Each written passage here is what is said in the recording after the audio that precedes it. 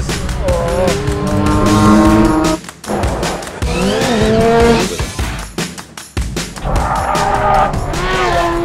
I just don't think it looks like a Lamborghini. I can't believe Marcello Gandini had anything to do with it. I've never owned one.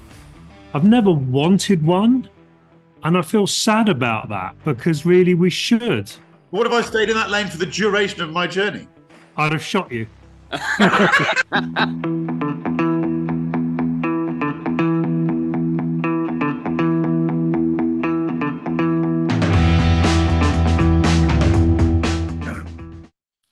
Hello and welcome to the Collecting Addicts podcast, episode number 47. We've made it through pretty much a calendar year. It's 2024. None of us thought we'd be here, but we still are. To kick off this year's podding, how about this for a topic? Because it's so open to interpretation, I don't know where to begin, but I will begin with Neil Clifford, who posted, best car games. What do you mean by it? What are your favourites? Well, I have a secret game that I haven't actually shared with anyone, including my wife. And it sounds a little macabre, really, but it's not. If I've got a piece of dirt, or even more annoying, a stone chip on my windscreen, I pretend it's a gun. Gun sight. But not in a sort of modern day drive-by shooting, let's just kill people for the sake of it type of shooting. I pretend I'm a Spitfire pilot. Of course. So you know when you're driving along, well, obviously if you're in a Spitfire, I've never done this, you obviously have to shoot ahead, or you have to judge where the plane is going. So I do that for cars, or in fact people, when I'm driving along. So I actually, getting a stone chip on my windscreen is often quite joyful because it means I now have a gun in my 991 Turbo S, which I can then pretend to shoot people. Do you have windscreen insurance? I've never used that. So do you keep stone chips on the windscreen longer than you need to? So you've got a gun sight? Yes, I do. So is it actually a real wrench for you to get a screen replaced? The only windscreen I've replaced is a G-Wagon, which I think we had about 3 of the bloody things because it's so vertical. That it's very easy to break. So I did use the windscreen insurance on the G-Wagon. Apart from that... Oh, he's gone. Get a photo of it. That's a good one. Get a photo of it. And I actually... On my A10. He's back. Damn. Okay. So do you find yourself, Neil, when you're doing that, do you find yourself... Because I totally get that. And the idea of thinking about how much lead to give the car or the pedestrian. Do you find yourself, because I know I would, sort of steering the car like you would your Spitfire, sort of banking it a bit and so forth, just so you got the right amount of lead? Just to confirm for audience that have bad audio connection, Chris Cooper said banking. Okay, good. I don't know. I don't find it that enjoyable shooting the actual pedestrians. It's more about people that are driving along in the middle lane. Yeah. It's those types of people, or the worst ones, the undertakers, the people that, you're going along at maybe a slightly notch over the speed limit, and along comes a 4D number plate Mercedes black E-Class and just zooms up the inside lane and sort of swerves in between lots of cars. It's those people I like to shoot. Do you make a dagga noise when you're doing it? No, it's silent. Yeah, be slightly careful because that might be Chris Harris or I nipping up the inside of you, especially if you're passing around in the wrong lane. You're saying that people that drive Mercedes Benz's E-Classes look like they're Turkish or Iranian? No, only if they're undertaking. Okay. The undertaking element. How long? Here's a question for you. How long, if you move from the outside lane, or if you move to an inner lane, how long do you need to go for in that lane before it stops being undertaking? So if you were in the outside lane and I pulled into the inside lane, went past you, but I stayed in that lane for 3 miles, is that still undertaking? No, that's still undertaking. Is it? Yes. Yeah. What if I stayed in that lane for the duration of my journey? I'd have shot you. I do what you do, monkey. Yeah. Yeah. No. So here's a question for you, Chris Cooper. Sorry, Neil Clifford. How much would you pay to have a real gun fitted to a car? Oh, the problem is just 5 blanks. Okay, all right, blanks. $5,000. Oh, I like it. I can remember when we filmed on Top Gear, we filmed a thing with that crazy Aston continuation DB5 they did with all the bombs. Yes. A couple of million quid. And Paddy was the one that did the review on it. And it was done beautifully by Aston Martin's Special Works Project Place. It was such a clever thing. Obviously, you couldn't road register it, which meant it was virtually pointless. But it had the rotating number plates. It was an absolute copy of the car from the film. But there was a sequence we did at the end where I think Fred, bless him, was dressed as Jaws. I was dressed as Knick Knack. And we were being chased by Paddy in this Aston. When we saw the onboards, and I think this is universal. Paddy had a fake gun situation coming out of the front of the overriders of the Aston Martin, and he's convinced they're real guns. When you watch the onboard, he can hear him going, "Taka, taka, taka." It's like they're real guns. Like, even if you're 50 years old and they're fake, you convince yourself they're real. Yes, 100%. Yeah, I would definitely. Absolutely convinced they were real. He was. Okay, so you've answered that question in a way I totally didn't expect you to. So what I've written here, Mario Kart, I need to go back to the drawing board and work out what you actually meant by best car game. Yeah. Manish, what's your favourite car game?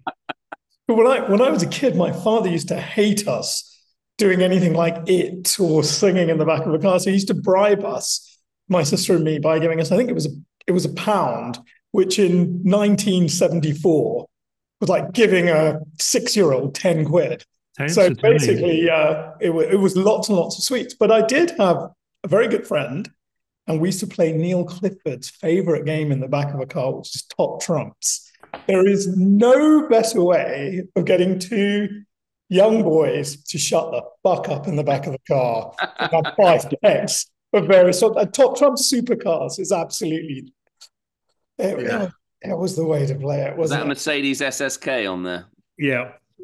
And an SLC, yeah. The best set is the one from the late 70s. It's got the BB and the Ferrari pin-in in the pack. Just brilliant. I think that was supercars. I think it's that. Yes, the one that's landscape. That's the one. It's the Bricklin. It's got the Sbarro in it. Yeah. Well, honestly, it's the Bricklin. Whoever invented That's what it was, the Bricklin. Yeah. Whoever invented Top Trumps. Okay, I've got Top Trumps down, so that's one of mine gone. Chris Cooper. So I didn't think it was games. I did think it was games. I think it was things you do with your car, which is a bit of a game. So I think it's a really cool game, particularly in like stop and start traffic on the motorway, to play that game where you never stop. Oh, that's good. You never stop. And you sort of like, it's quite good. You look ahead and you think, where's the traffic, that ebb and flow? It's like a sort of, I could do a little side essay here on the sort of the dynamics of queuing theory as to why traffic actually stops when the volume and sort of, there's a graph in here, one of our graphs, and probably some differential calculus. We'll leave that to another occasion because it looks like Monkey's Wi-Fi is frozen, but it hasn't. He's just cross. I thought you couldn't do maths, Chris. No, I can't do maths. That's much. What does differential calculus mean? Judging that, okay, there's some red lights. They've all stopped. Yes. People in the next lane are going up and going, and everyone. You don't need differential calculus. I mean, that's. So you think, I'm just going to ease off the gas. I'm going to roll up. It looks like I might hit them, but I can see and I know that the traffic in front of the car stopped in front of me is moving. And then for the person behind me, I've given them a joyous, uninterrupted little waft through the traffic. So not stopping on the motorway is quite a good game. That's a good game. You're not that wanker that nips between lanes of almost stationary traffic. No, that's cheating. Good. No. That's cheating. Because that's the kind of thing Edward would do. Yeah, I would never do that. In fact, I would never, ever, ever do that. No, I wouldn't ever do people get annoyed behind you when you do that, though, Chris? Because they think... No, I think quite the opposite. I think quite the opposite because they suddenly realise, do you know what? This lane seems to be quite smooth running. I've no idea how and why.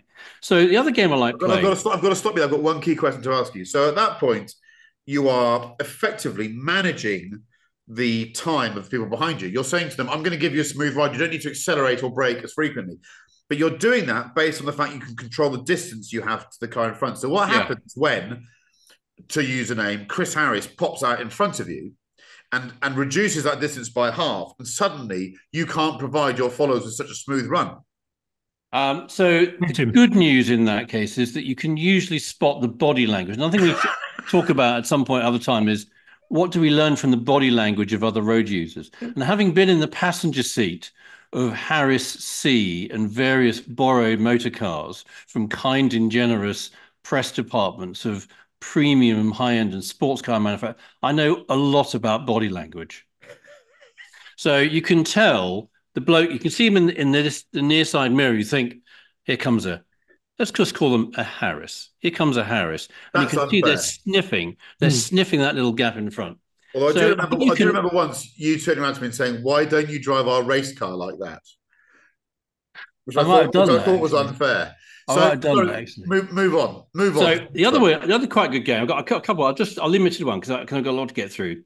That game you play where you can increase and watch the increases in average speed and average MPG. Yeah, good. I love that game.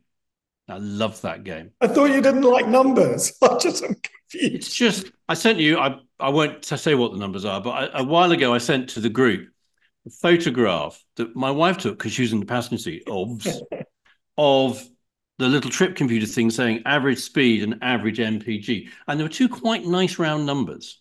A bit of symmetry in there, which we know is important. And that's such a satisfying game to sort of drive in that way, where you see the average speed creeping up. And in Land Rover products, it gives you a little on the dash, and a Jaguar as well. It gives you a little green coloured throttle pedal to say you're driving well. So that green coloured throttle pedal and watching the average MPG and the average speed going, oh, that's a satisfying game. Those are kind of fun. I love those games. Let's move to Edward.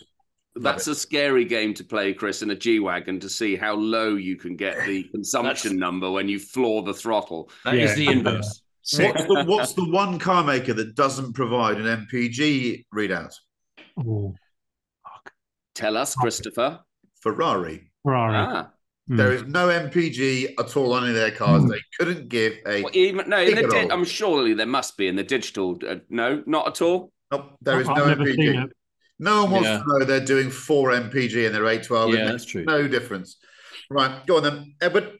Well, I didn't leave London over Christmas. I didn't leave the M25, and obviously having 3 children around Christmas, it's quite an intense time. So the game I decided to teach them was catch the cigarette lighter. You mean the hot cigarette lighter? Yeah. No, I'm joking. That's only carrying on from the silly things I've done in cars. The game I used to love playing, and I think I've said this one before, in France, driving through France as a young boy, and I still do it now, is there are 95 different department numbers on the number plates in France. Yes. And seeing if I can get from Calais to Megève and how many of those numbers you can see on the motorway. It's actually a lot harder than it used to be, because a lot of the French choose not to use the toll roads, and they use the A road. Is it the A roads, the national highway? Route Nationale, the Route Nationale. So it's a far harder game to play nowadays. Are you writing these down? Because if there are 95 departments. No, as kids, we used to leave either London or Megève, and we used to write 1 to 95 on a piece of paper. Literally writing them down. No. We'd put 1 to 95, and then we'd put circles around them as we go through them. Yeah. Was that when you had a really big rear headrest in the car, and you could just hold a piece of paper against the rear headrest and just sort of draw circles around it? That sort of thing, yeah. Yeah, I can imagine. And in the summer, in the Maybach Laundelay, we used to take the roof down. Very good, very good. He's not kidding, is he? No, he really isn't. So because I thought this is open interpretation, I sort of, a bit like a scrum under the post 10 yards out, I split my backs. So I've got Top Trumps, I've got Gran Turismo, first edition, Mario Kart, to answer the technical question, best car games, as in games of cars. Yeah. But in the car, I think if you listen to Cabin Pressure again, Yellow Car is a brilliant game. Arthur's explanation of Yellow Car when someone says when to end, and there's this lovely pause, and he goes, "It never ends." I love that Yellow Car. Yeah. What is it? You've got to see the Yellow Car first. You see Yellow Car. You just have to say Yellow Car. That's it. It's like Panda in Sicily. Yeah, exactly that. So I think, but actually, as I sort of ruminated on this when I was writing them down earlier, I thought to myself, the car games is almost a place at which you can define whether you're an addict or not. Because an addict doesn't need games. Because an addict is so fascinated by the car environment around them that you're always looking. You know, I almost don't have time to have car games because I'm looking at the thing behind me thinking, if I smash the throttle now, is he going to be quicker than me? Has he got better?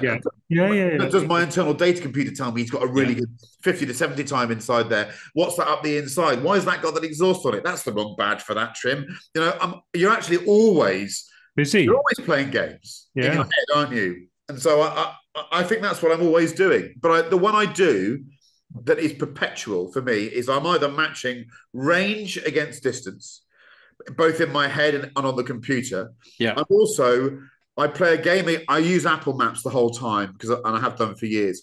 But I'm always trying to work out whether my calculated time of arrival is more accurate than the computer. Yes. Love that. And I know when I'm guilty. Sometimes if I get it wrong, I'll adjust my speed at the end of the journey to get it closer to my ETA. Yeah, I've never done that.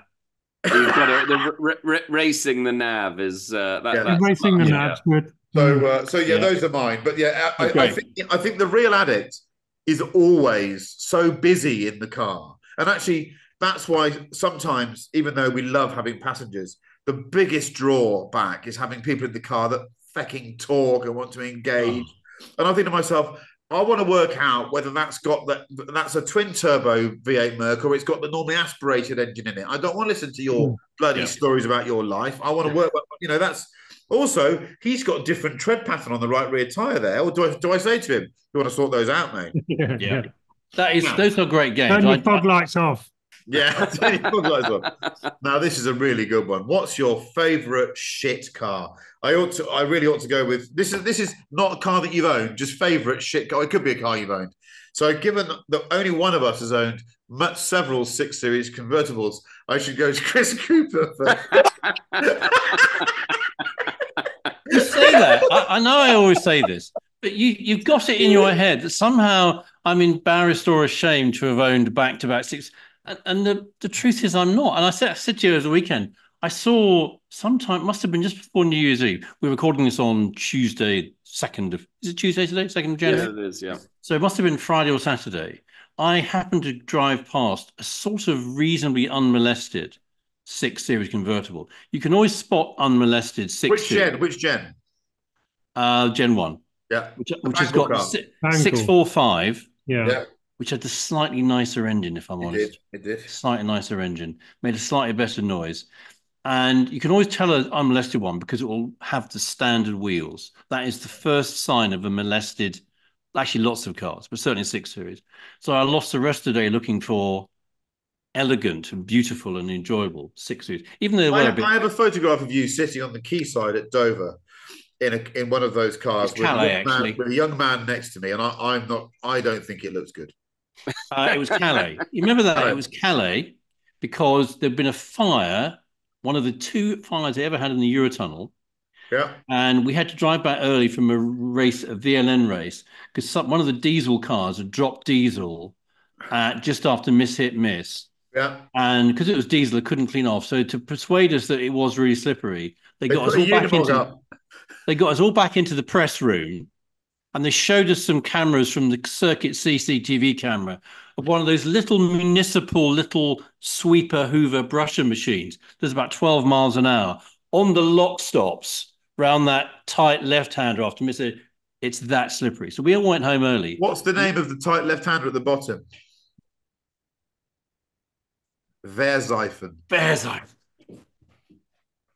1-0. Okay, you got that one. So shit car. So yeah. My brother's had one of these. And if you looked at its individual features individually, you'd think it's a bit of a shit car. 84 horsepower, I think. plastic tailgate, a dashboard made of stuff that used to be plastic before it went downhill. Citroen AX GT is not a shit car. Exactly. That's why it's my favorite shit car. No, it's a great car. It's a great car. But if you looked at it in isolation and decomposed it, you'd think, probably weren't very good. But what a car. I think I did my driving lessons in one of those. It was just 84 horsepower. No, an AX. And it's an AX. 84 horsepower. I need time to get over that. I need a bit of therapy. Manish, what's your favourite shit car? Well, this thing should, in theory, given its pedigree and the guy who designed it, be just a godlike chariot. But it's a collection of straight lines. It looks, to some extent from the back, as if it should definitely be a hatchback, but actually it's got a boot. It predates pop-up headlights.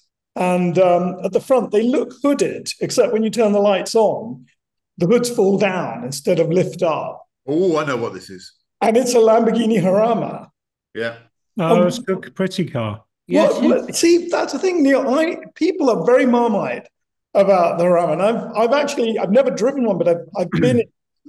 And it's just squat and it's just wide and it's just low. And I think it looks like it could be a Vauxhall or a Ford. It really, really, really strange looking car. But you turn the engine on, it's a bloody front-engined Lamborghini, isn't it? I think it's about a foot shorter than your Espada, isn't it? It's a little bit wider. I think it's a little bit shorter. You can just about get into the back seats. I just don't think it looks like a Lamborghini. I can't believe Marcello Gandini had anything to do with it. But there is something magnificent about its shittiness, or shitty about its magnificence.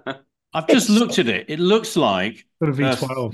365 GTC has run into the back of an Alfa Montreal. Something like that, exactly. The hooded eyes. He's pleased with that description, and rightly so. He's pleased with that. And that almost redeems you from that ludicrous outburst about the AX GT. Edward Lovett.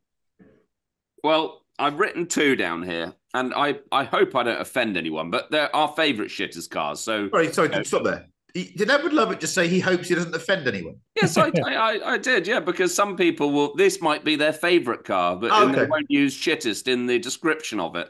But I think the one that deserves probably to win the favourite shittest car has got to be an old shaped Defender.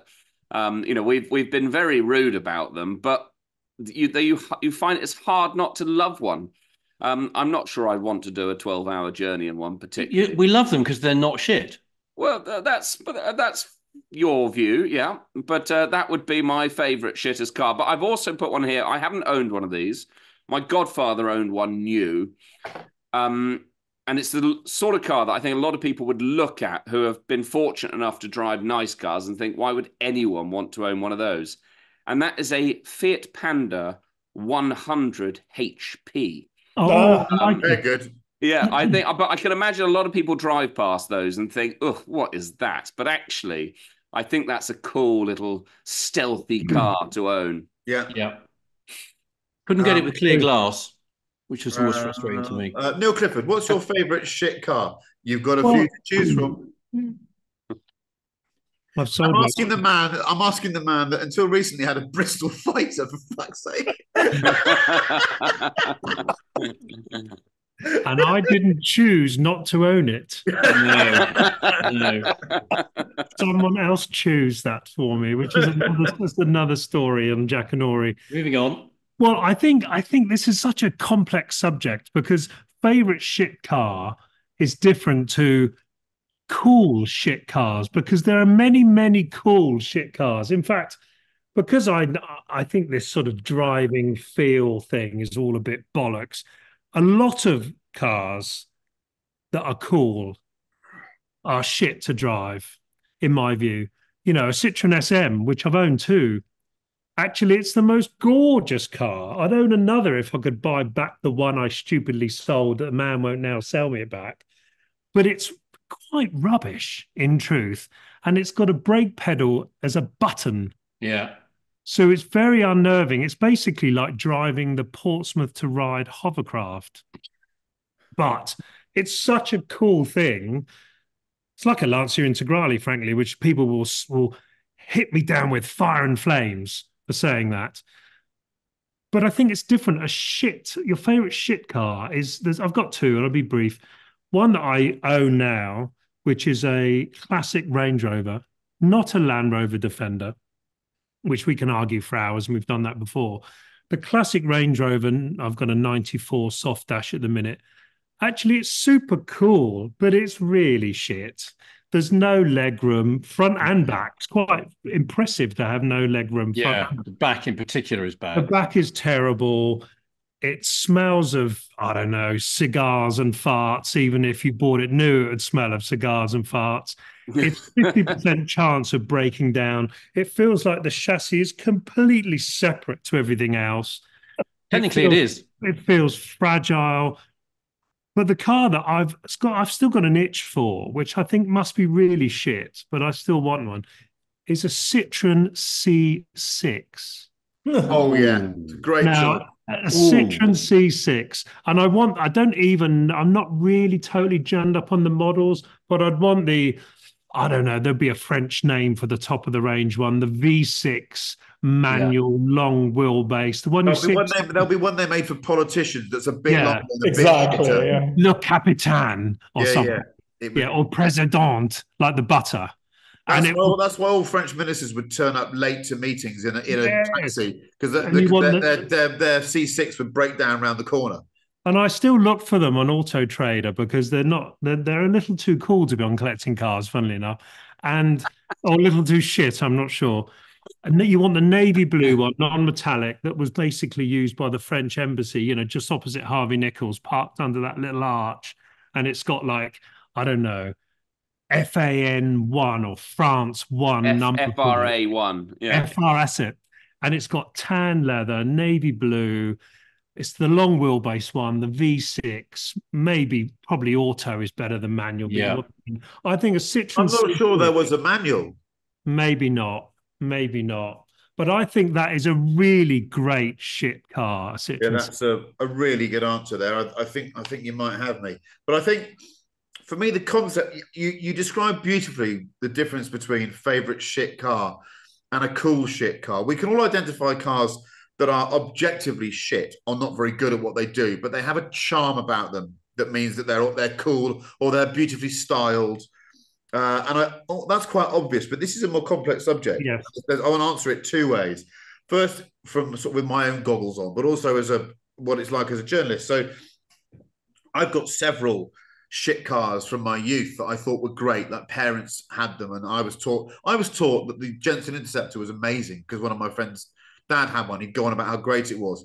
Until I was, there was no internet. It was only when I sort of started working and I was like, Jensen Interceptor, they're cool. And everyone just went, well, they're terrible. I had no idea that the car was a bit of a standing joke amongst people. It really is, and it has been. It's a charming thing, but it fits into this category. It's not a very good car, but its reputation is for being cool and British and everything else. I suppose for me, in that category, I can see joy in a Triumph TR6. I'm not trying to wind up Mr. C here, but the TR6 is, never came anything other than last in a group test because it was I know. Sorry. I know. But they are, it's not a great effort. I suppose the shit car, I can't find any redeeming qualities about it. It's the Triumph Stag.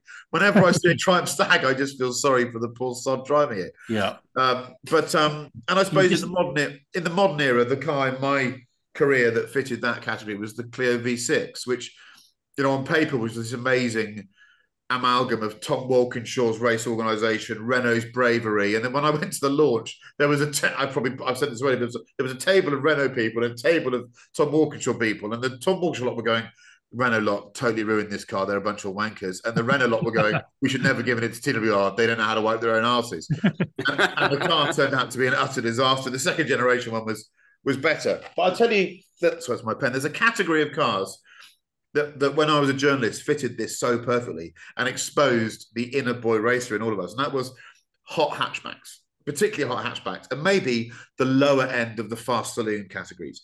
You'd go and do your group test and you'd film them all and you'd all sit down there and talk about steering feel and damping and all the stuff that Neil thinks is bollocks, but I think there might be a bit more to it than that. And you'd reach your conclusion, particularly hot hatchbacks. And then if someone said which one did you buy, you'd buy the one that was fastest against the clock because you just wanted the fastest one. You'd look at the numbers. The idea of, I can remember with a Punto GT, the turbo one, which objectively was not the best hot hatch out there. But when you drove them back to back, that thing could dust everything else because it had so much torque and a turbocharged engine. And I just always wanted the fastest one. You could keep your steering feel and everything else. Exactly. I would always buy the fastest car, even if it was the shittest. Yeah. Because back then I just wanted the one that was quick against the clock. MG Metro Turbo. Exactly. The Fiesta Turbo. Roger Bell wrote the most coruscating review of the Fiesta Turbo, I think it was. With the 3-spoke wheels. Yeah. But I remember driving one and thinking, this is so much faster. I don't care if it understeers. So, yes, I get that. Now, the next topic, again, this is proposed by Neil Clifford, was just Vauxhall ? So, Manish, how do you feel about that bridge near MI6? One of the joys of doing this podcast is that you do have to, especially if you're me, read around things a little bit. And I love open question, Vauxhall ? I didn't know that it started off as a steam engine company in Vauxhall, and then it made steam engines for boats, and then it moved to Luton, and it became Vauxhall Ironworks. And then we started to get into to cars. I mean, I could go on, but I'll tell you what I was very, very blown away by was the idea that this car had a car. It was the Prince Henry, a 4-litre 75 horsepower car that was regarded as the Bentley of its time. This is an aristocratic make.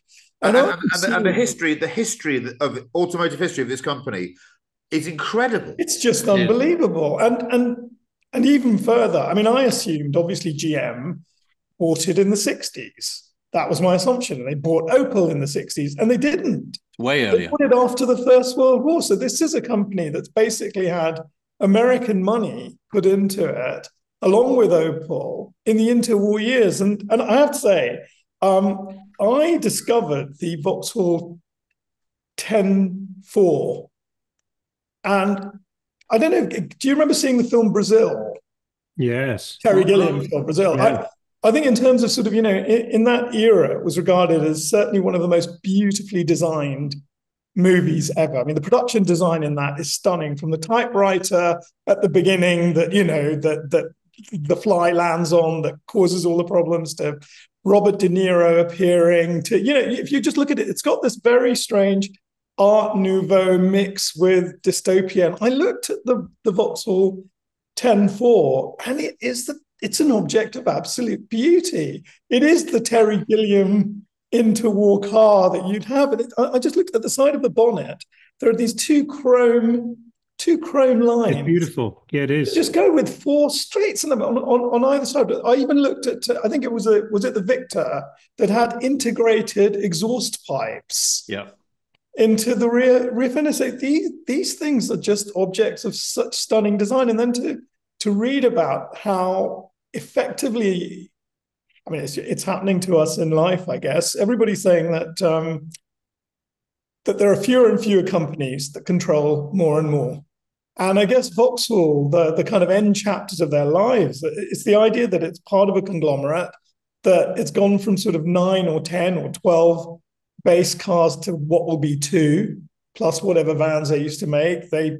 They've created cars that really rebadged Isuzus, all kinds of things. It's quite a sort of sad story for design, for individualism, for everything that I think we hold as incredibly important in terms of cars and brands. I think it's a salutary story. It's Anyway, so I'm going to get a Vauxhall 10-4. I'm going to find a beautiful one and restore it. There's always one at Bicester.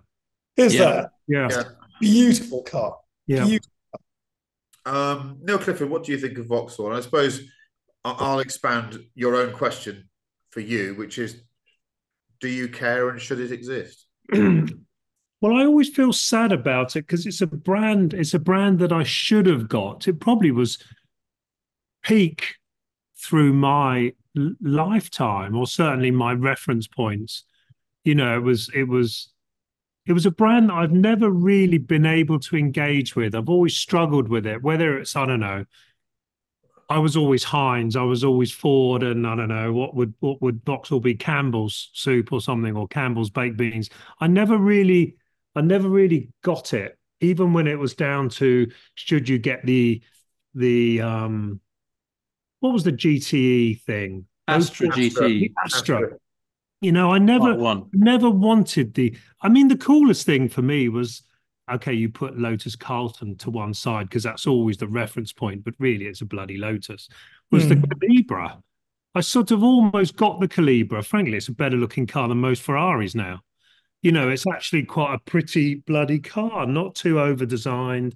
You got the square exhaust with was that the turbo or the 16 valve? 16 valve red top got the squared off type pipes. Yeah, got the squared off exhaust.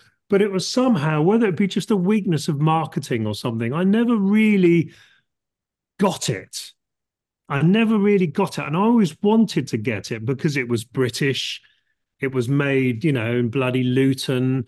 It employed a lot of people in the country. You wanted to get it. It was probably number 2 manufacturer probably through the 70s and 80s too. It was, wasn't it? It was a very successful company. I've never owned one. I've never wanted one. And I feel sad about that because really we should. And it's something that it's never really clicked with me.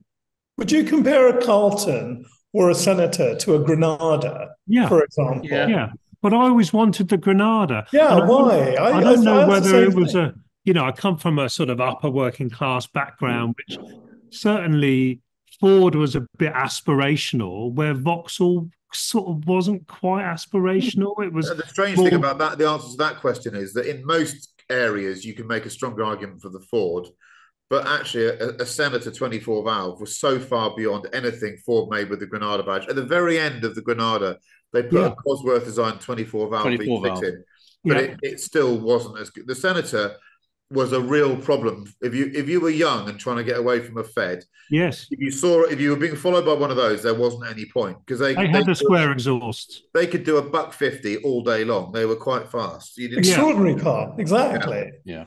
But you never wanted one. I agree. I thought they did a 24 valve estate.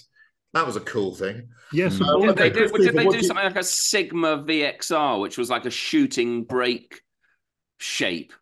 Yeah, the Sigma was a thing that it was sort of a hearse-shaped thing. It was. It was it was quite cool. I don't think you'd find yourself over the last 10 years as a petrol head in a Vauxhall showroom, sort of not the last 10 years. What's coming out next.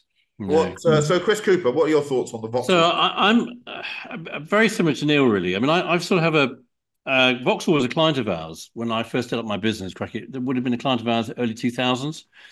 And I live even closer to the factory or the head office, what was Griffin House. We went to Griffin House, which was not the original headquarters of Vauxhall and Luton, but kind of the big one.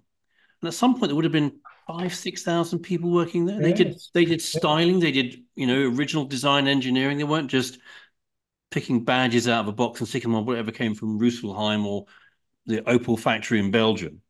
I mean, it felt like a real business. When I was there, even in the early 2000s, it still felt like it was a real business trying to find its place in the world. You can sort of see a peak. I had an uncle, or sort of a in-law of an uncle, in the mid-80s who ran the local Vauxhall Opel dealership. Yeah.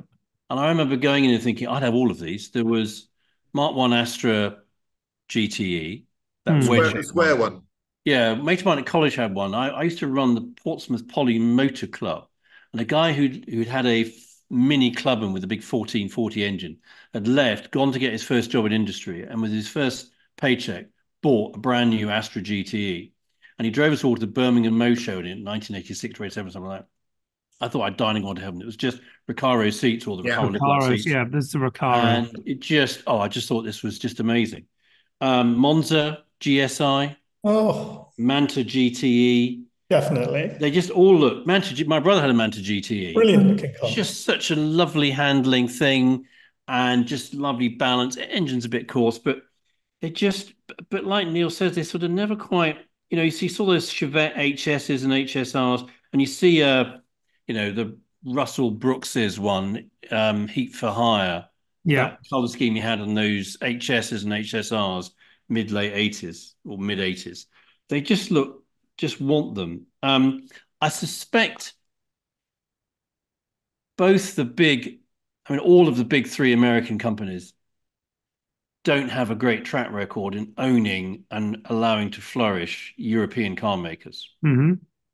They've kind of all cocked it up. And you're right. I mean, Vauxhall, Ford UK has always felt, when we were growing up, we didn't really see Ford as an American business. We saw it as a British business. Yeah. Because the factories were all over the UK. And you had the brochure, the Ford UK brochure you got at the motor show, and it had Eagle House, Worley Way, Essex. And you thought, that's a real place in the UK. It's a British company. And we thought Vauxhall was as well. But the Americans don't have a great track record, GM in particular, Saab, WTF. So it's never too much of a surprise that in the end, they didn't quite get it. And then the Calibra, we all knew the Calibra was a Cavalier. And the Cavalier was a bit shit. Cavalier was hugely successful, though, wasn't it? Commercially, it was really successful. And the original Cavalier, when there was an Opel Ascona at the same time, that which the Manta was based on, was a nice rear drive chassis, quite live axle, but quite well balanced. By the late 80s, Vauxhall was actually killing Ford in the sales charts. There was a period when it were number one. So I think I feel nostalgic about it, not just because they were a client years ago and, the factory and the head office is sort of just over the hill that way. But, it's what could have been. Yeah. But is it a weakness of marketing, or was it a weakness was the cars? Well, that's a good question. I think they certainly they weren't short of money to spend on this stuff. But I think, and the Saab experience, GM latterly certainly didn't have a clue about what it was about Saab that was going to make it valuable or could make it valuable. Hence, there was a Cavalier under the Saab 900 eventually, and nobody was persuaded by that. So, and Ford's... Do you remember Sniff Petrol's article by Bob Lutz saying, "What is a Saab?" Yeah. Yeah. Should have put a gun on the front. It's a conversation all the time. We ought to some of the time come back to why did Ford get it wrong with the Premier Automotive Group? Because there's some very clever people in there. Yeah. Very clever people from BMW and elsewhere, and VW. So, I feel nostalgic about it. And Griffin House is about to be knocked down. They've moved the head office to a smaller building. As you go up the M1 north from Luton, on the right-hand side, where all those new massive warehouses have been built, Junction 11A, if you look just to the right, you'll see a little Griffin flag. It's sort of a pretty nondescript 90s building. That is now the new headquarters of Vauxhall. And when you see pictures of Griffin House and Wentworth, you think that kind of sums up the whole story for me. It's I've never really paid that much attention to Vauxhall, because when I started doing this for a living, it was already slightly on the wane. They were trying, and occasionally they'd come up with something quite interesting. But by then, you could tell GM had thought, we're not going to throw money at this. And I don't have, of course, I'm not qualified to have an answer of why did Vauxhall fail. If I did, I'd be earning a load of money and be considered clever. But I do think that a lot of it was about timing. There were times in its history when GM clearly invested a lot and the brand succeeded. But towards the sort of end of the 90s, early noughties, the models that were released, they probably had more money for the marketing campaign than the way the cars were developed. Zafira. I think famously the first Corsa, they boasted about that. There was more money for the supermodel campaigns in the magazines, Christy Turlington, all that. That was more money on that than there was spent on the car. But they did fascinate me, and I am still seduced by the heritage. Like, you give me an HS 2300. There was one of those on the RAC rally that I did, and I spent more time photographing the box rear arches of that than I did any S. Yeah. Give me Jimmy or Russell Brooks in one of those, and I'm all over it like a rash. And so I think the thing about, sorry, Edward. No, carry on. But I suppose the thing about Vauxhall that I don't think there's a place for it now, really. I think this new Astra even if it's a rebodied something else, it's quite a clever piece of styling, actually. I sometimes think it could be a Honda, or it's quite a good-looking car, and it's got nice light signatures at night. Yeah, Lights are quite attractive, and I hope they sell a few. But I suppose where I stand on Vauxhall is, I'm not an advocate. I don't wear the T-shirt, but I will not stand by and watch people take the piss out of the brand unless they know about its history. That sounds so headmasterly, but they need to know a bit about, stuff well before Lotus Cortinas, that this was a great brand and it deserves to be recognised as such. So when people glibly go, well, they're just shit, I go, no. You need to go and do some reading, boy, before you say that. And I think that's the bit that you have to respect it. You can't just wipe it from history. What it does now isn't as interesting. The Lotus Carlton has its place among the most interesting cars ever made. I think the red top engine is something that we should all celebrate. Vauxhall was selling us a red top with, that was heavily tunable, was effectively a racing engine for the road, whilst Ford was trying to sell you a Cologne V6 that was made of butter. So actually, GM was giving you some real value. And also, if we talk about the most exciting motorsport from the late 80s to the mid 90s, it's probably British touring cars. I don't have a picture of a Mondeo. I have a picture of John Clelland's name on the side of a Cavalier. That's what I associate with touring cars. So yeah, I think my message is I don't really care about it so much now, but you have to respect what it stood for and what they achieved. Edward, about 12 years ago, I was invited to go to Hereford on Friday night, I think, for a bit of red wine and probably some stew. And then about 6:30 on Saturday morning, we woke up, jumped into something I'd never got into before, which was a 3098. And we bumbled along, four of us in this thing, in about 3 degrees for about 25 minutes. Actually, a lovely road car, given its era, 1924, 1925, something like that. And this was a lovely looking car, burgundy body. And then we pulled into a field, and for the next 2 days, we just drove it up the side of various different hills in the Herefordshire countryside doing trialing. And it was my first experience in a Vauxhall 3098. And to put that into context today, it's like going to an off-road event where you have things like Suzuki Jiminy's and Fiat Panda 4x4s, and then someone turns up in a Cullinan to also play the same game. It was the same level. It was a lightweight engine, 4-cylinder, so a smaller engine than the Bentleys of the era, but it was a lot more sporting, very quick, and I think one of the most popular sporting cars of its day. They also made, in the modern era, Vauxhall was also responsible for selling one of the most ridiculous cars I've driven in my lifetime. And I don't use the D word regularly, but I think this wasn't far off being dangerous. The VX220 Turbo was on a wet road. Watch out. They were so fast, and the number of those that got stacked. So they had a sense of humour as well, or they had a legal department that was on the piss. I don't know. It's a very well reviewed car by the magazines, wasn't it? It was so fast for the money. Cool. Okay, so this is one that slightly betrays what Neil Clifford gets up to on weekday evenings. What's your favourite leather interior? He didn't specify car. So Neil, what's your favourite leather interior? Well, it's if anyone's ever, and this is a very niche thing to say, owned a Rolls-Royce Camargue, that has the loveliest leather interior you will ever get into in a car. You can own your 80s Bentleys, your 90s Bentleys, your Cullians, your new Rolls-Royces, your Ghosts, and your bloody all of that stuff. You get in a Camargue, and I've got an analogy, but I won't say it. But imagine the softest piece of a body. Male or female? Male. Male. Shaven, Male. not shaven.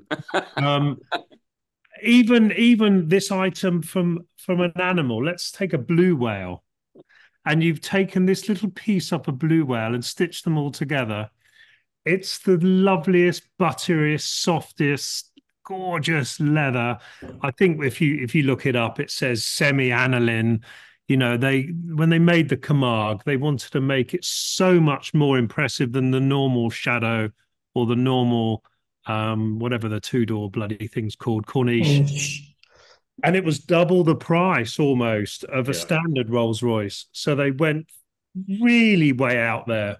So that for sure is the loveliest leather I've ever touched, which is on a I'm Camargue. Googling it at the moment. Do you like the aesthetic of the Camargue, Neil? Yes, I do. You do? I do, yeah. I love the interior. It's like from an aeroplane, the interior. Yeah. I had one and it bloody broke down 3 times in about 6 weeks. So I just, I can't remember. I think it was Edward that said as soon as a car breaks down, I give them 3 goes. I'm more tolerant than. I think it was me that said that, and I give them 2. You're more tolerant than me. 3 and 3 in 6 weeks. It's one the wife and the dog, and the drama that's created by a breakdown. You have 3 and it's out really. Edward Lovett's favourite leather interior. The car had never been driven, so it was just the fault of the previous owners, not mine or even the guy I bought it off. Anyway, Rolls-Royce Camargue. There you go. No, Edward Lovett. Back in my days working at BMW Bristol, where Right, my babbers! You're right, my babbers. One of the fun jobs of working in the sales team is speccing the showroom cars to have on display. Great job. You must have been an absolute disaster with your taste. Fantastic. And I used to love speccing E46 M3s in individual paints with individual Napa leather. And, the new Napa leather on a 2004, 2005 E46 M3, they had all sorts of wonderful colors, but it smelt good. It was soft and silky, and it was everywhere. So that's my memory of leather of those days. Cactus, I think, was the color I liked. Cactus. Was that a green one? It was, green. light green leather, yeah. Wow. Chris Cooper, leather. That reminds me of that era when I was racing Caterhams in Europe, in the Euro Cup. And there's a guy who, at the time, had been big in historic racing when historic wasn't as big, nowhere near as big as it is now. Simon Crompton, who used to be the MD of L&C, the BMW dealer down in Kent. Yeah. Originally an Alpina dealer before Sytner's had it. So they had, their main one was Tunbridge Wells, but they had Croydon, Banstead, a few other places. And it would have been summer 04, so peak E46 M3. And every race we went to, he had a different E46 M3 convertible. Nice. It's most extraordinary combinations of leather and over everything, because he just went berserk like you. It was just... Did he have the famous Laguna with Laguna? That was always my favourite. Yeah, Laguna with Laguna Seca. That was challenging. Yeah, it was challenging. A good colour, that Laguna Seca, though. Yeah. But I haven't owned a Rolls-Royce Camargue. I know it'll come as a shock to everybody. But I was at the London Motor Show as a very young, small boy, feeling very nervous on the Rolls-Royce stand when the Camargue was launched. Crikey.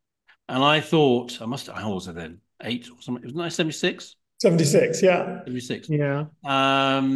And it was, I just thought it was a spaceship. It must be older than that, actually. A spaceship. It looked fine at the time. Then it went off, and now I think it's wonderful. You see one now, and you think, oh, that's just amazing.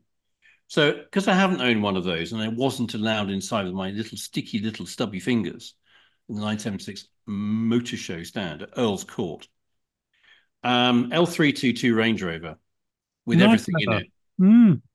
You could get it with the leather roof lining, The autobiography, very nice, yeah. had a leather roof lining.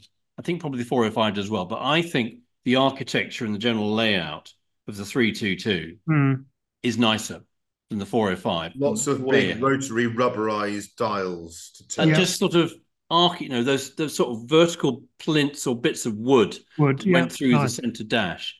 I mean, they make the 460. Jerry, 322. Not a fingerprint in sight. Yeah. So I think that, and you can get those now if you wanted. I mean, they're very few unmolested. I've been looking at them all over Christmas, thinking I want a clear glass unmolested, something under 90,000 miles if possible. It's hard to find. It's quite hard to find. But someone's got my green clear glass with tobacco interior V8 supercharged facelift one. Why did I sell that? Bonkers. Did that have the sort of the spline spoke wheels? It had those, and it had a set of winters as well. Don't ask why did I? And it done 30,000 miles. Somebody's enjoying that now. I know. Manish, what's your favourite leather interior? I don't know whether it's Series 2 or Series 3. I can't remember, but a friend's dad had a Daimler 66 Van Pla. Nice. I don't know if it was a Van Pla. It was definitely a 66, and the leather interior in that was mind blowing. And the clever thing about that car, I remember it's not like like your Berlinetta Vauxhall's beautiful signature Daytona seats. There's something sort of so specific about it. There's something so sort of 70s sofa about the way that the Daimler's leather works. It doesn't seem specific to it. It's just so insanely comfortable. And the way the walnut sets off the leather, and it's just everything about it was just so meticulous. The Series 1 is the one, really. They're lovely. It really, the Series 1 is the one. Series 1. Did we just sell one of those on Collecting Cars? Was it still? Yeah, you did. Yeah. Jag XJ12. Yeah, done a few miles. The leather interior thing's interesting. I don't really like leather seats most of the time. I prefer sort of corduroy finish or a cloth seat. But there was something as a young kid, my parents never had leather seats. So when you get in a car with leather seats, there was this smell of it's expensive. It would really hit you. You'd think, blimey, this is a bit exotic.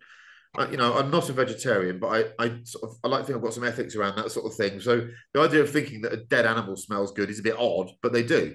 Just the car does smell great, and it's an amazing product that we've tried to replace, but there isn't really a replacement for it in the way that we use it. So personally, I'm not that into leather interiors, but the two that really sort of stand out for me are one. Renault very kindly in 2004 let me have a Renault Clio V6 second generation car as a long termer. And normally these things you just get told you can have one, but Renault very kindly said you can spec it if you want. I said, well, surely you can't really spec these things, and they said no, you can. There's a few options. And they said the one thing we're doing, but we don't want to shout about it, is we're doing a special leather interior package that means that actually the door cards are in leather. It's a Clio dash, but you can do the whole rear deck where the engine bay is inside the car in leather as well, and around the sides. Wow! And they said it's a nightmare to do. No one's picked it up as an option in the UK really, but we wouldn't mind having one out there that has this. So do you mind? Go for it. I went okay. So the car was made in Dieppe, then shipped to Monaco, where some outfit did this beautiful leather interior, and it was a really high quality leather, and they shipped it back. And that car is somewhere and some owner will have it, or is known to be a bit special because it's got this gold paintwork it's got black paint with gold flake in it, and it's got leather interior. And I always remember the leather would get a bit warm when the engine got warm, and the whole car smelled. It's the most leathery smelling car I've ever been in, and it did smell expensive. So I quite like that, but I'm a bit biased because I've just spent Christmas over last 2 weeks in a Bentley Flying Spur. For me, Neil can dismiss, you can keep your Bentleys, but for me, it's all about Bentley interiors. I'm sorry, they have the best hides. Once you've been to the factory and seen the respect and the care and the love they put into these interiors, I just love them. I think a Mulsanne interior is unlike anything else. The others, they try. Some of them are a bit more funky and technical, but there's something about sitting in a big Bentley's seat and just looking around you. And the only time I get probably more excited by an interior and that is an addict's word, is when I sit, and this comes back to what Edward was saying, when I sit in a car that should normally have not leather, but there's someone's optioned insane levels of leather. Like in a Porsche, when you see someone that's gone for the air vent slats, and you know that that's about $4,000. Yeah. And then you start looking around going, oh my God, that's leather as well. What isn't leather? I don't want that car, but I do look at it and think that's ridiculous. But I find it quite amusing, I suppose. Right, here we go then. This is something that I don't buy into whatsoever. So I'll sit here with my cynical hat on and give you a glib answer afterwards. What are our 2024 cars and hopes? I'm going to start with Edward Lovett, who's going to say that he wants Collecting Cars to sell 20 million cars so we can retire to a private island somewhere off Phuket. Well, as you've just finished that with talking about leather, the first thing I've put is Bentley ownership. I think there needs to be a Bentley appearing in one's life over the course of 2024. I don't know if it'll be an old shitter or it'll be something someone lends me. But some Bentley ownership in my life. Definitely. Given the weather and the speed the clouds are moving out here, I'm quite looking forward to a bit of spring weather already. Already. And then Chris and I are off to New Zealand on the 23rd of January. And we are going to be doing an event there and an event in Australia on the 4th. So I'm very looking forward to engaging in our Southern Hemisphere community. That's 2024, or the first part of it anyway. Manish Pandey. The thing that most matters to me this year is getting our beautiful Ferrari project off the ground. Seeing Chris Cooper driving. I'm sorry. No, I'm coming. You're coming. So I think we're all going. But I think seeing Chris Harris and Luca Montezemolo. Oh yes. Lap Italy in a Ferrari, talking about how that brand was built and why everybody fell in love with it, at least for a period of time, and getting some really good inside stories on the Schumacher era and what it took to make that happen. And does Kimi actually eat food, or does he just drink all the time in and out of it? I mean, we want to see that made. That's my absolute obsession for this year. I'm up for it. Be amazing. It'll be amazing. And very Chris Cooper. So just a codicil on 2023. So I think most people have seen by now that our sport was delighted to see that Ron Dennis is now Sir Ron Dennis. Congratulations, Ron and family and everybody involved.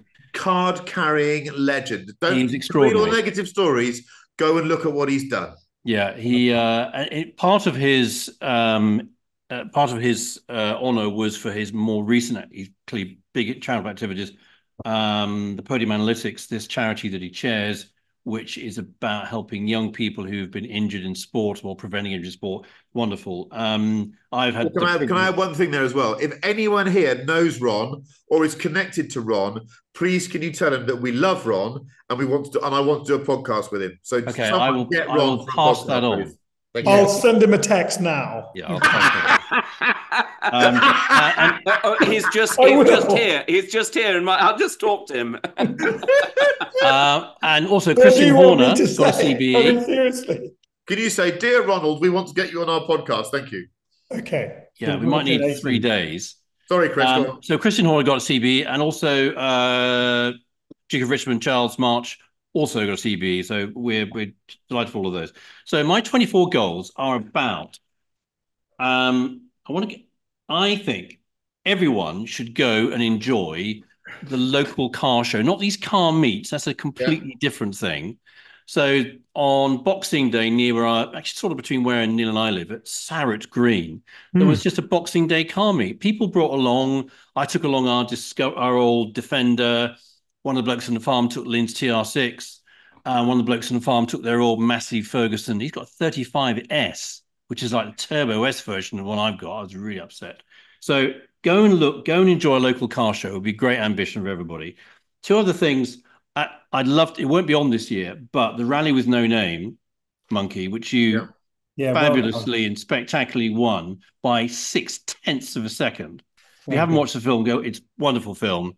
Monkey is quite impressive. Two things I think we should do together.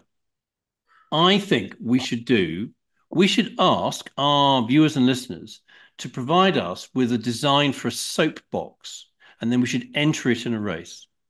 The other thing I think we should do is lawnmower racing.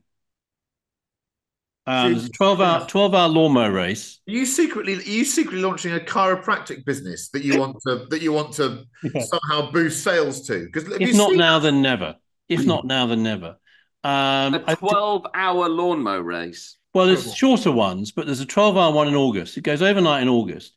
It would have to be a group. I think it's Group 3 or Class 3 lawnmower. So it's a sit-on, but it's not like the big tractor one. It's sit-on, but it's like look a go-kart with a. They take the blades off. Yeah. So I think we should do. If somebody would like to submit a design for a soapbox to us, we'll buy the bits, and then we'll draw lots for who's going to do gravity racing. So those are my ambitions for the year. I know some fine MRI scanners in London. We're all good. Does one have a lawnmower that we could enter? I've got an old wheel horse that shit itself. Yeah, we've got one round. I had a conversation on it the weekend. When you see the Red Bull soapbox thing, people use bicycle tires, which don't work on a four-wheel vehicle, because bicycle tires work because they distribute the load, through the axis of the cycle tire. If you put 4 cycle tires on a vehicle, doesn't work. But so if somebody's going to submit a design to us of a soapbox, disc wheels that are non-spoked, disc wheels, probably quite a big diameter, narrow gauge, lower rolling resistance, bit of centrifugal stability. But I'll leave the engineers in our audience to tell us what fast looks like. It sounds like an opportunity for collectinglawnmowers.com. Yeah. Neil Clifford, what are your goals for 2024 car goals? Look, I love lists, and I adore January because it's an ability to reinvent yourself and get that horrible old skin off, and New Year and all that. I don't like December. I don't like Christmas. So January for me is a very busy, hectic time around writing lists of things that I want to do: personal, work, health, cars, any old shit. I've got a list for everything in my phone. It's magic. I'm going to read a couple of them out. I've got about 20 in my car goals 2024 list. I'm not going to read all of them because it'd be very boring. But to drive around, actually, most of them are transferred from fucking 2023 as well, which is really the annoying thing about lists. Because unfortunately, when you have all these lovely cars, means you actually bloody work a lot, which means you can't actually do the shit you want to do with the cars.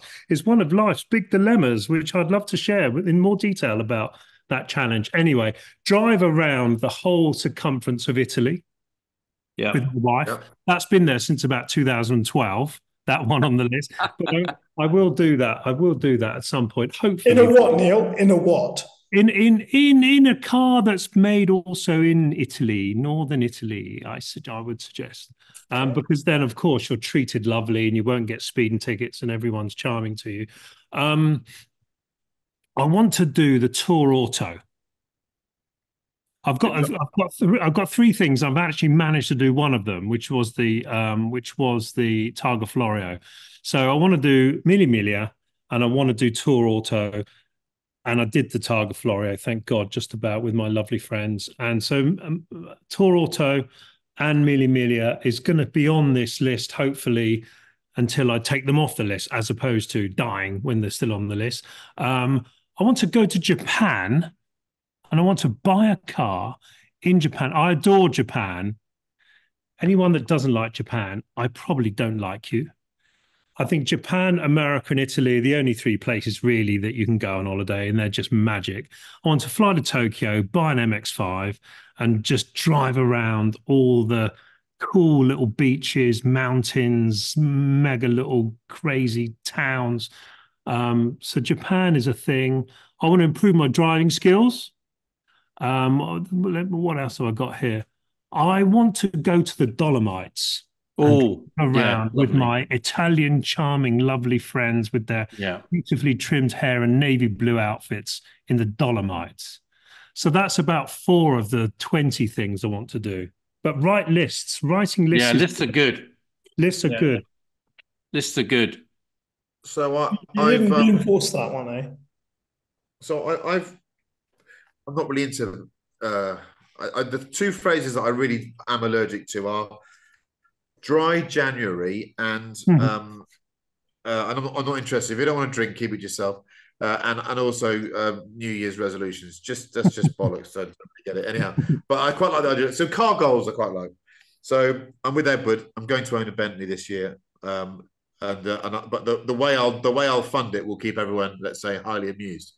You're going to finally become that armed robber we knew you were. Yeah. Potentially. I want to drive my rally cars more this year because my performance on the RAC wasn't great, and I had a very difficult week, and it wasn't good. And I think I've got unfinished business with rally.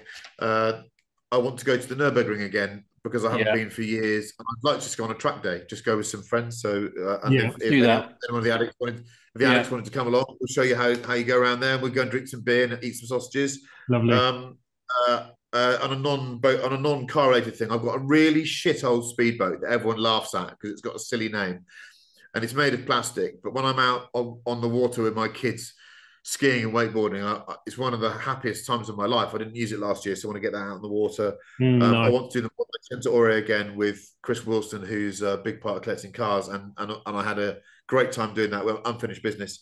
I want to work with Neil Carey more because he's my man husband who I work with a lot. He's wonderful. I want to go to the Isle of Man TT again, which I'm about to book my tickets because it's one of the best things I've ever done. And I want to do as much as I can with the Addicts as possible this year, both professionally and non-professionally. So I want to do as much as possible, and I want to make some great content that makes me feel proud. But then that's not about January. I should be thinking that every day of the week and every week of the year, shouldn't I? True. So I think on that note, let's move on to some music. And able to go, well, I didn't know we were doing music. 2-car garage. 2-car garage. Oh shit, 2-car garage. Yeah. Right, okay. So this time, actually, there's no big narrative that I have to read out, which is quite good for me. But there I didn't know we're doing music. Oh Jesus. Because we want to present ourselves as being, speaking to the ordinary man and woman, we're going to go for something that's a bit more parsimonious. So you've got 20 grand to spend on 2 cars. That's it. And as Chris Cooper quite brilliantly said, we can worry about the running costs in February. That's all you need to know, okay? So that opens it up a bit to the dance floor. So Edward Lovett, off you go. Okay, so I've decided to buy, because I've never owned one, a TVR, because I think we need a bit of open-top V8. And obviously, we've got 20 grand here, and I'm going to need some change for number 2. So it's going to have to be a Chimera. Is that right? Chris? Yeah, Chimera. Yeah. Chimera. Yeah. And they did a 4 litre or a 4. Yeah, we had one. We had a 4 litre, 240 horsepower one. Yeah. Clearly, I don't need to worry about whether it works or the running costs, but I bought one of those. And I have been onto a competitor's website to get some inspiration for this. And the other car that I found is an original first generation KNS manual. Oh, manual. That's a car. And I'm going to pimp it up and turn it into a Trans-Siberia spec, which is kind of I think they got all the Porsche dealers in the UK this in 2023 to find a KN and turn them into Trans-Siberia Expresses. And then they went up to the place that Tuthill goes up to in Wales. What's the bowl called Walters up there? Arena. Walters Arena. I think they were having some fun up there. So that's my 2-car garage, a manual V8 SKN and a 4.2 litre Chimera. That's nice. Neil Clifford. Right, how much we got? 20 grand. 20 grand. 2 cars. Okay. I'm going man of the people, Ford Mondeo ST 220 V6, right? And you'll be able to go and nick one of these. A guy's been polishing it from bloody day one. He's got the mirrors underneath the front of the engine when he takes it to the shows. It's got 30,000 miles from new, original plates, all the service history. In fact, he was a mechanic at the Ford dealership, so he nicked all the stuff when he got made redundant. He's been servicing it for the last 20 years in his garage. Absolutely fantastic thing. And no one would ever look at it, but it's a cool car, that. It's like $7,000, right? And then you want something sporty. You know it's going to break down, but you don't really care. What are you going to buy? It's got to be an Alfa Romeo. You're going to buy an Alfa Giulia, maybe the Cup if you can. You know, the V6 one, 93, 94. Hopefully that lovely turquoise blue with the tan. Those lovely leather seats, actually beautiful. Frankly, it's an Alfa SZ, but just better made, because an SZ's shit and, you know, all the bloody panels are wonky, and that's 10 grand.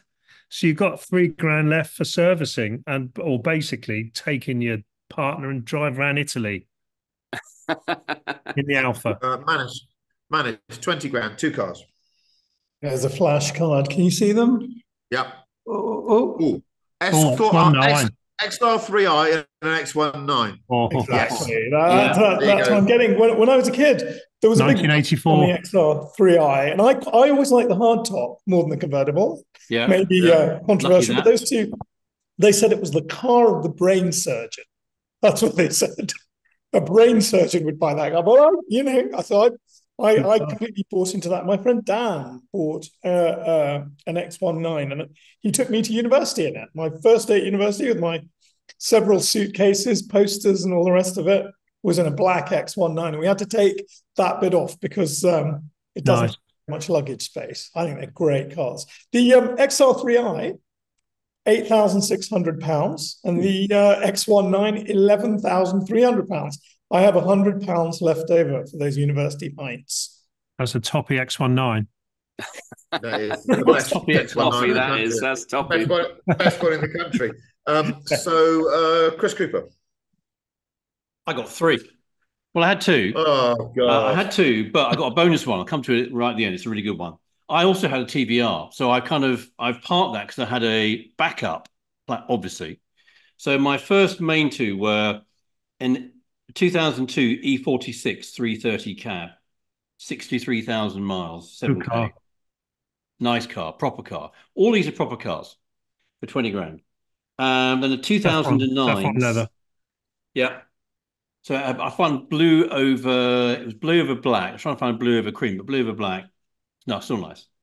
2009 C63 wagon, 72,000 miles, 13 grand.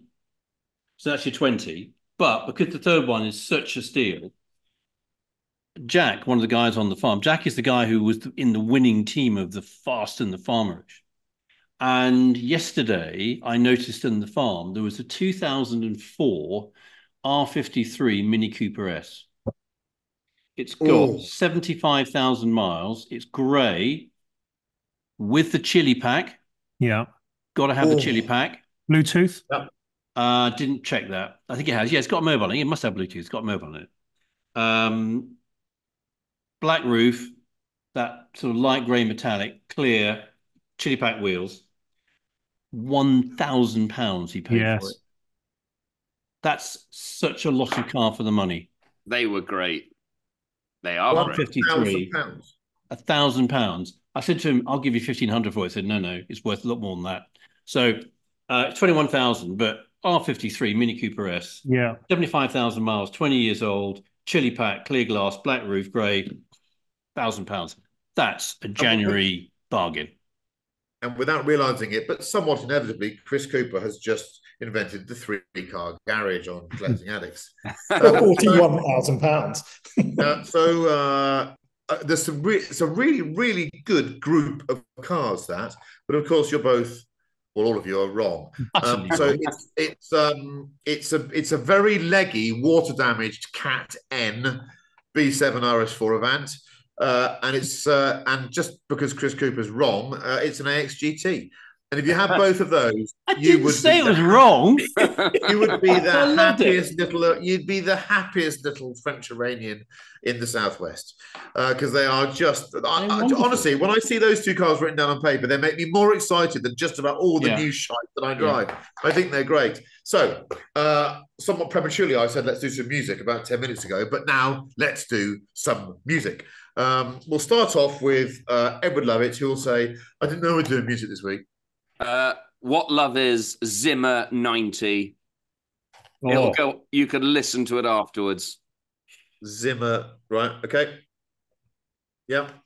Manish Pandey. I went to see the Ferrari movie. I think we've all seen the Ferrari movie. I wrote a script which was basically not that dissimilar in terms of its period. I wrote 57, 58, and this Ferrari movie has the death of Castellotti. And the way it was realized by Michael Mann was that people were at church, people were doing their jobs, and they could hear Castellotti going for a lap time, and there was some CGI and all the rest of it, all the stuff that I hate. And the way that I'd written it was a slow motion scene, and I'd had him dying at dawn. So I took a little bit of poetic license, and I had this beautiful red, the Ferrari, the prototipo that he went with one chrome body panel that it just hadn't been finished. So you imagine this thing at dawn, and it had been wet the night before. So the sun's just coming up and you see this car as a silhouette. And I slowed time down. And what happened is he was going out with, what was her name? Not Fiamma Bresci. He was going out with the singer. Anyway, he was going out with the singer. And I imagined her singing this piece of music. It's from the opera Rinaldo by Handel, and it's Lascia ch'io pianga. Let me cry. So she's singing, Castellotti's driving, Castellotti has his accident, and she's holding a rose in her hand, and the rose explodes, lots and lots of red petals. And that's the death of Castellotti. And that's what this piece of music will always be. And that's by Handel. By Handel. Lascia. Listen to it by Cecilia Bartoli. That's the best version. So beautiful. Writing that down. Neil Clifford. I've been mainly listening to jazz over the Christmas period. Yes. Interesting. In Bristol, you really watch jazz. You don't tend to listen to it. Well, I would recommend, if you're ever going to get pneumonia, get it on Christmas Eve, because you can have a nice long period of relaxation between having to get better and go back to work and listen to jazz in the middle. And I would recommend, I was going to recommend an album, but obviously can't put an album on there. So John Coltrane, Love Supreme, and Part 4, which is Psalm, which is very, very good. I'd recommend that. So put that on there, please. Can you repeat it? So I'm going to Rob Coltrane. It's John Coltrane. Oh, John Coltrane. The album's Love Supreme, and it's the Part 4. There's 4 parts to the album. On vinyl, of course, I'm listening it too. So you have to get up and let's turn it over for Part 3 and 4. Which is all very sophisticated and lovely. Just these days, yeah. Yeah. Chris Cooper. So I was a bit worried about, we all were a bit worried about Neil. So I had a little picture book sent over to Neil on Christmas Eve. One of the books I showed last time, actually. So we're all glad you're peak of fitness again. I am.